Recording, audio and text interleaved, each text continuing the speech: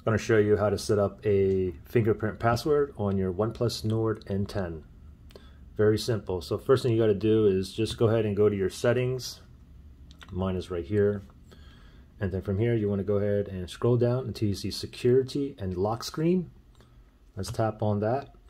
And now from here you see fingerprint unlock. Go ahead and tap on that. Put in your PIN. If you didn't make a PIN already, it's going to ask you to make a PIN first, okay? So I just put in my PIN and tap down here. Now unlock with fingerprint. So we're going to go and tap on next right here. And your fingerprint is not on here, okay? It's on the back where this little round thing is, okay? So what you want to do is keep going like that, okay? So we're just going to tap on next. And now you want to place your finger on the sensor. After vibration, lift the finger and repeat, okay? So put your finger on it. Vibrates, let go. Vibrates, let go. Vibrates, let go. And just keep on going, okay? You can see. Just keep on going. Oops, this is dirty. Okay, it says continue to adjust the position of your finger, get fingerprint edge information, okay?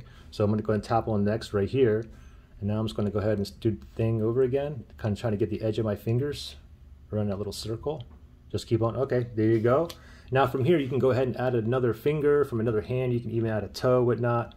Or if you're done, you can go and click on done. You can always add additional fingerprints later on, and you can always delete from there as well if you want the first fingerprint to be deleted, okay? So the fingerprint is set up. So now all you got to do is just place your finger on there.